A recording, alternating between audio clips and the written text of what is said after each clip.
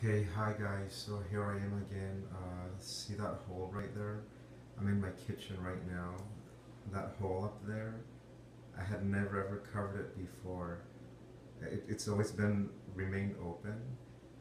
But the reason why I'm making this video is that lately I've noticed a lot of big cockroaches. I mean, not a lot of them. I've seen one of them or two. No, at least three, two or three that are just coming into my apartment, and I'm not sure where they're appearing from. One day I was here in the kitchen and one just appeared from nowhere on my wall. And then I noticed it just was there, like if it was staring at me, and then I noticed that it just creeped up that hole. And so in order for it to stay there, I put tape on there. And so in the hopes that it wouldn't come out there or that it would get stuck up there in there somehow.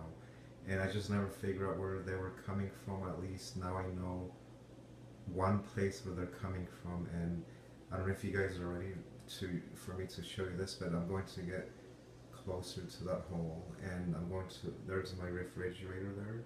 I'm going to go on top of my refrigerator right now. Okay, so I'm on top of my refrigerator now, so are you guys ready for this? Let me show you what I just found right now.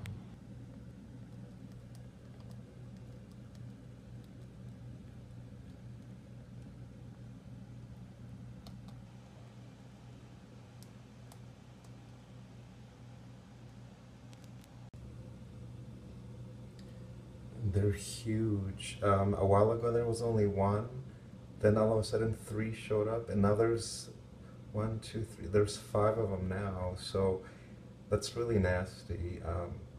You could even hear their struggles on the tape. So I'm not sure how I'm going to get this out. I think I'm going to peel that off and then put up new tape or something. And it's really strong tape. They're just struggling to get out. And this is what I'm using. Scotch shipping tape. And this tape really, it's really heavy. It sticks really well. As you could see, those things are just really struggling to free themselves.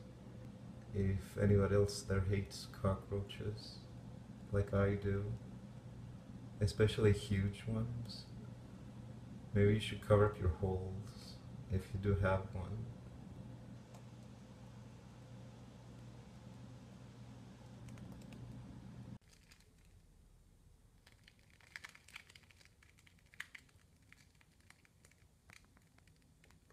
Okay, so there I removed the tape.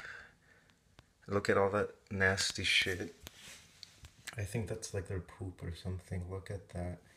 And so they got stuck. I took down the tape really carefully. It was kind of like, I was really hesitant, but I had to do it.